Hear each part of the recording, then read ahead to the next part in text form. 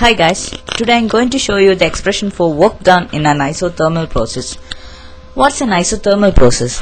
An isothermal process is a process in which T remains constant, that is delta T is 0. So let's get started. From ideal gas equation we can write PV is equal to nRT, therefore rearranging the equation we get P is equal to nRT by V. In this case, N is the number of moles, that is constant, R is the universal gas constant, and T is also constant as it's an isothermal process. So we can write this term as a constant. This is a constant. I denote it as K. So this is a constant. So we can write P is equal to a constant by V. So we can write P is inversely proportional to V.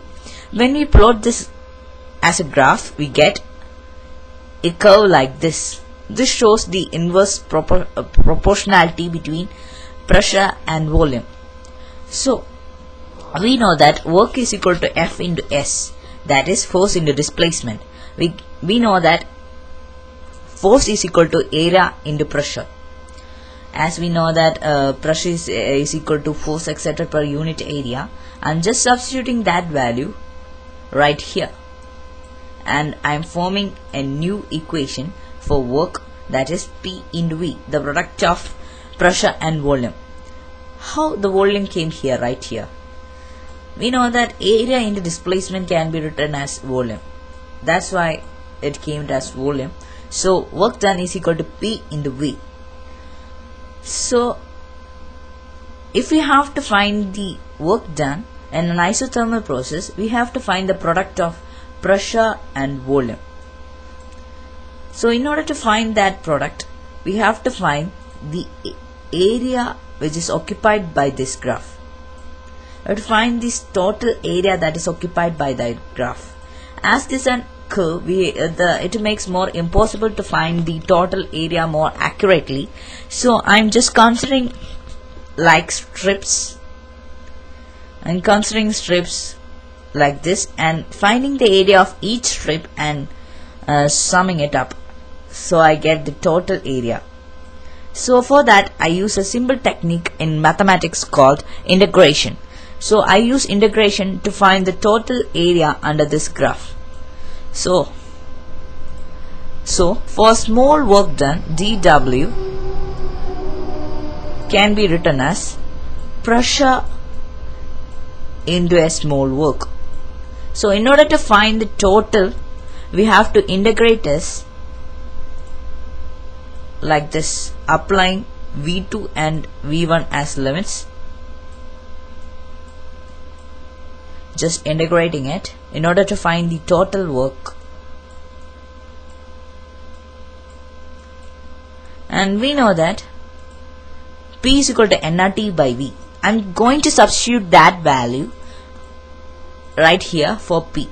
So we can write nRT by V by dV integral V2 V1. I got this equation for work done. So we know that nRT is a constant, so I can write it out of the integral from here to here. So work done is equal to nRT integral V2 V1 V raised to minus 1 dV. So in the coming steps, I'm going to demonstrate this integral step right here. We know that integral of x raised to minus 1 dx is equal to log to the base e x, x2 and x1 as upper and lower limits. We know this simple integral technique, so I just used it right here, and applying limits we get log to the base e x2 minus log to the base e x1. We get it is like this. by applying limits. So we can write log to the base e x2 by x1 equal to log to the base e x2 minus x1. That's a simple logarithm identity. We know that log to the base e m by